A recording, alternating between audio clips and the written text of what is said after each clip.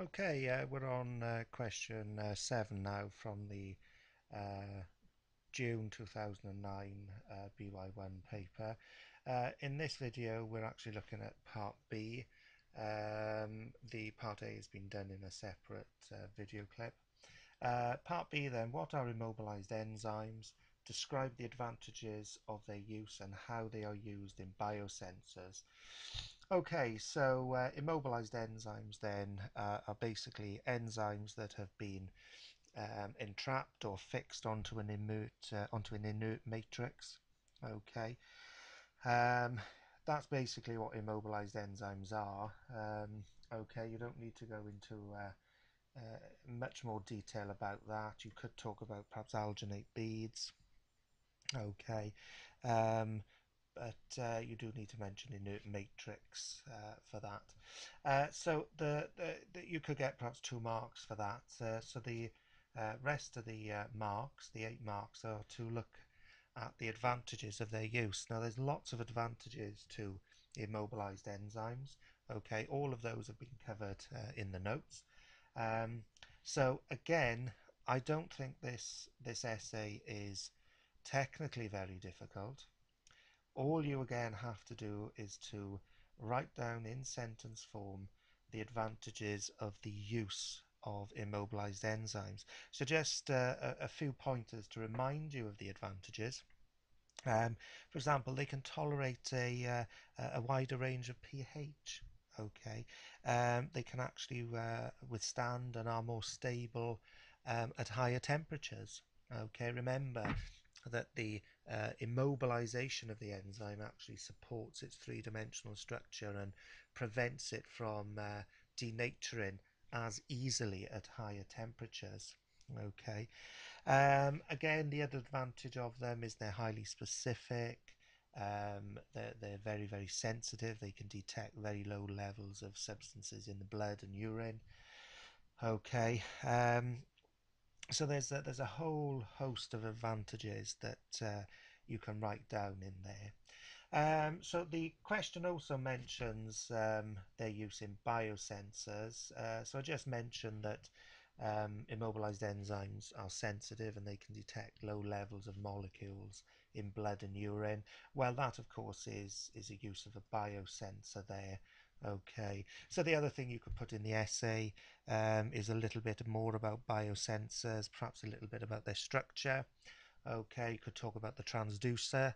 All right, the transducer is the part of the biosensor that absorbs the products of the enzyme catalyzed reaction and turns those products into electrical signals.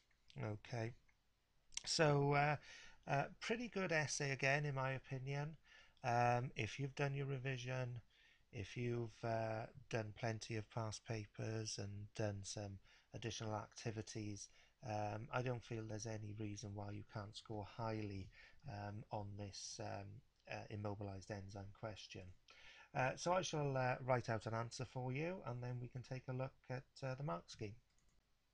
Okay, I've typed out an answer there where I've tackled every aspect of the examiner's question.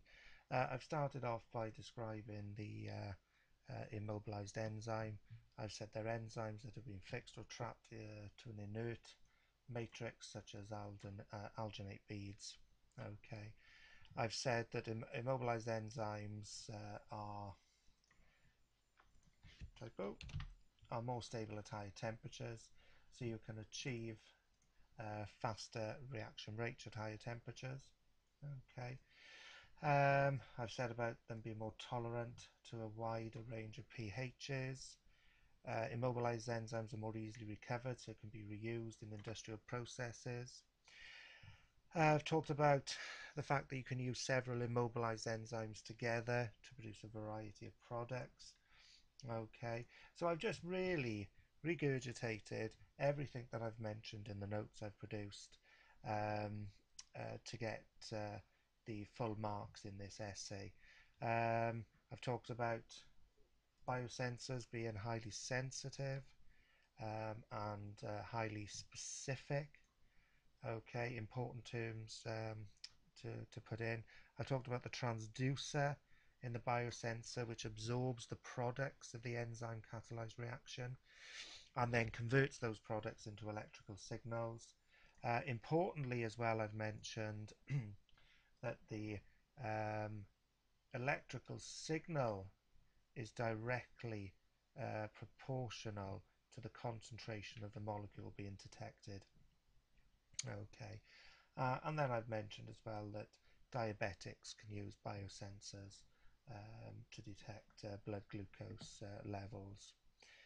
Okay, so if we have a quick look at the marking scheme, then you can work your way through that.